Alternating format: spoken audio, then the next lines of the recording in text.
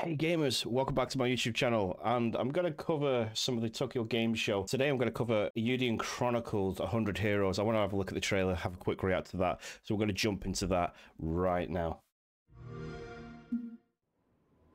505 Games, Rabbit and Bear Studios. Made a promise and I won't stand down. 君も僕も譲れないものがある。なら戦うしかないんだな。そろそろ決着をつけよう。 Looks fantastic already.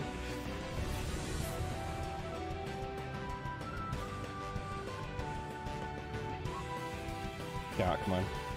Kangaroo?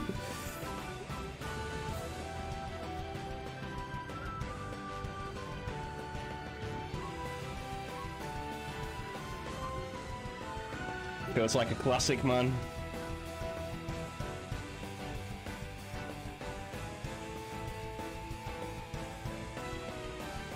Oh, nice. Turn-based system. One-on-one duels. Oh!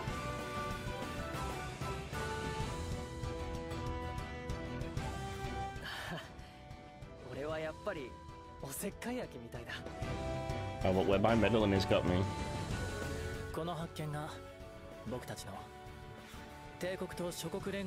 It may bind us to Emperor and League.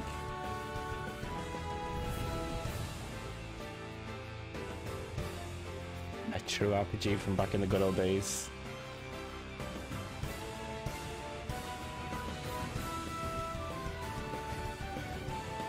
Looks fantastic. Look at that world.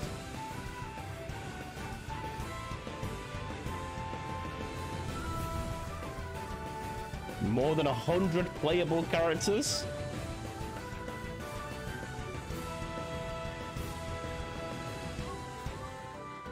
Game design scenario, right? Yeah, from the Suikoden. What more could be said?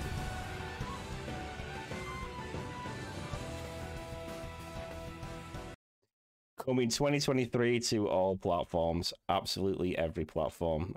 You know, Game Pass, Series X, Xbox One, Steam, Switch, PS4, Epic Games, GOG Games. It's everywhere. It's going to be amazing.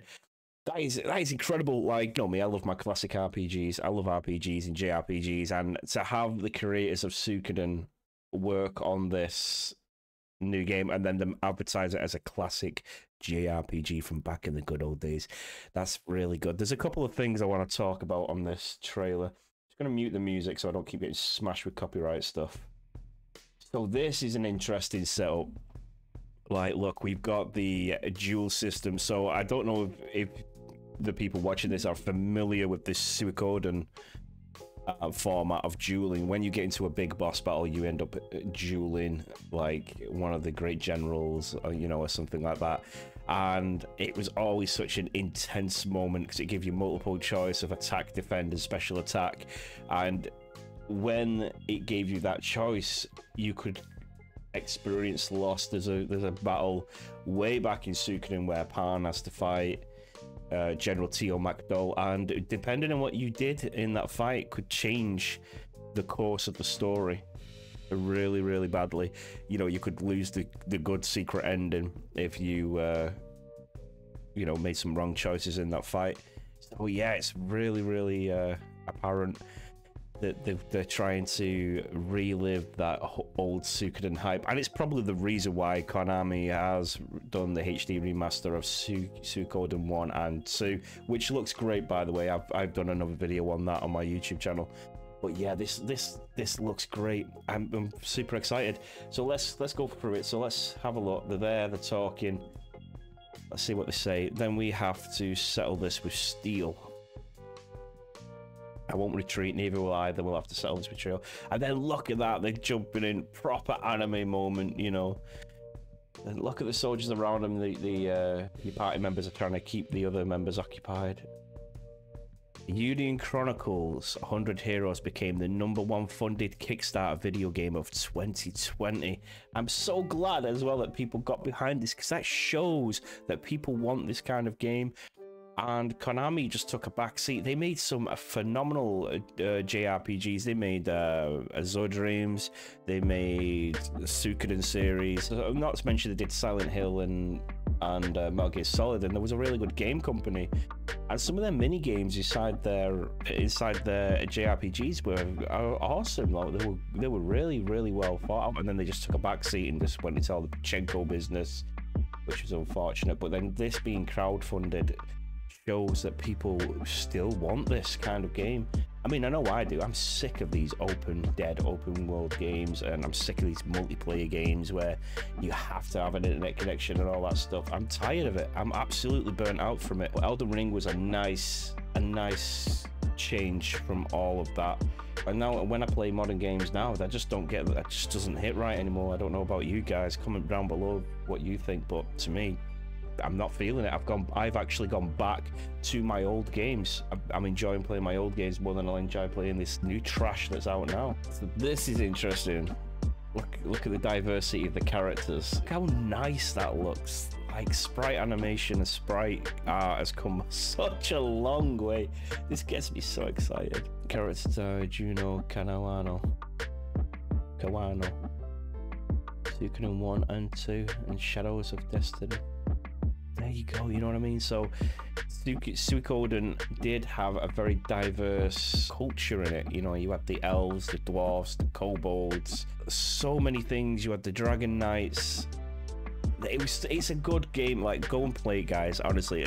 If not, wait until the HD remaster, then go play it. Honestly, wait for the HD remaster, then go play it. You'll have a much more better experience doing that now, because it'll be more fresh and modern.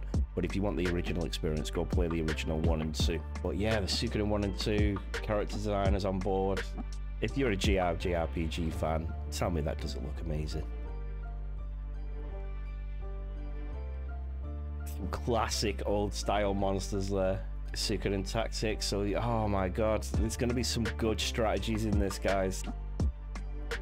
There's that duel again. Producer and art director Junichi Murakami. Castlevania. It's going to be good, guys. What do you? I think it's going to be great. Classic Magic, Dark Ocean series and Wild Arms series. Yes. It's got the fundamentals there, guys. And then this is an interesting thing. Like, I always liked these kind of things. One game that did this really well was Breath of Fire, was the camp scenes. And Grandia did this really well. Like, when you're on the adventure, having the ability to camp out and get to know each characters and backstories and have them interchange with each other's lives and see their perspectives and see their thoughts. That is such a good little detail and easy detail to add into any game that has multiple party members, to build not only immersion in the world but rapport with the characters. And once you build that rapport with the characters, you start falling in love with the game. But then what they need to do is add stakes into the game. You know, you can lose that character. One game that does that really well is State of Decay. You know, you get a rapport with a character, you take him out on an adventure, you don't want him to die, but then he does die, or he could die, and you get into those intense situations.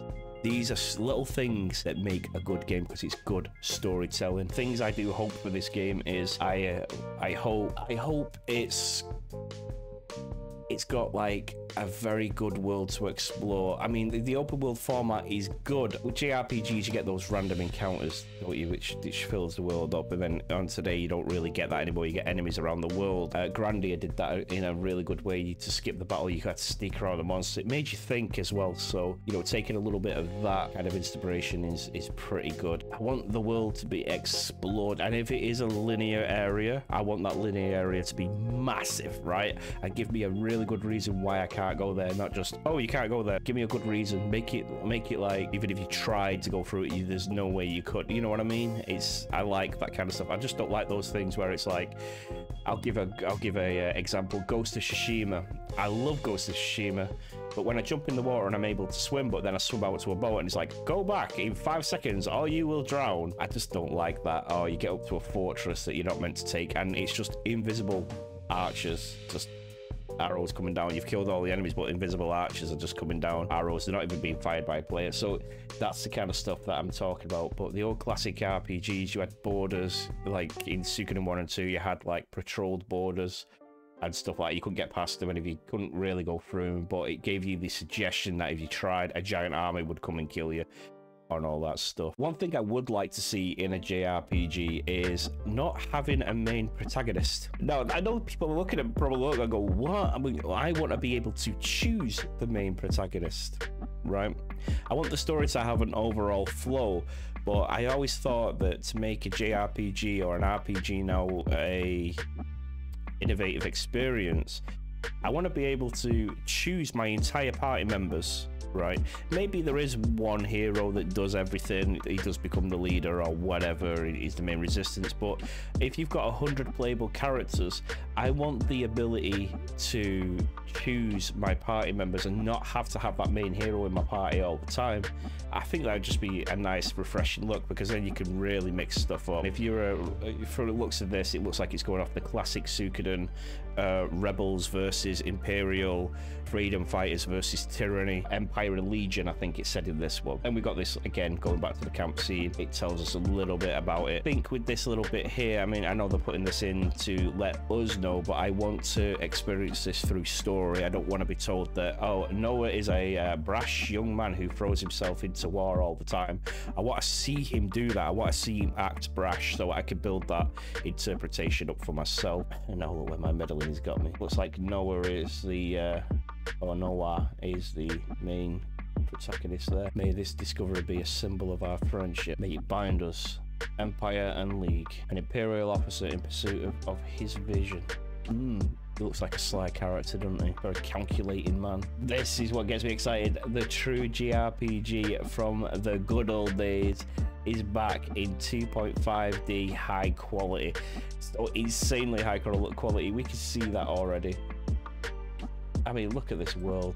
Just look at that. You got that depth of field. You got foreground, background. Like, yeah, many levels, up and down. It's like they've taken all the modern things that make a nice modern game and put it into the old retro style, JRPG style. That is so good. A deep story with more than 100 playable characters. I mean, just look how diverse this cast is. You got this otter here in his Japanese bathhouse thing, and then you got samurai warrior. I mean, you got this wolf man, insane, and then this death-looking dude, and samurai Ronin girl there, and then you got an artist. Got this cool-looking dude over here, looks like a martial artist. You know, got another wizard there, magic user. This guy looks like he's from the Middle East. Used dual swords, maybe. Yeah, sword and a dagger, it looks like there. Look at all these characters. Oh, my inner weeb is happy about this. So good. Are you ready for this new masterpiece? Yes! Take my goddamn money. Take it right now. That's like I said, I hope it's not a letdown. I hope it's really, really good. It's coming in 2023. It's incredible. Cannot wait for this. Okay, guys. Thumbs up, like, comment, share, and subscribe. If you're watching this on TikTok, follow me on YouTube. Yeah, I stream every Monday, Wednesday, and Friday at 8 PM UK time. So come and hang out. Why not? Okay, guys, thank you very much. I'll catch you in the next one real soon. Take it easy.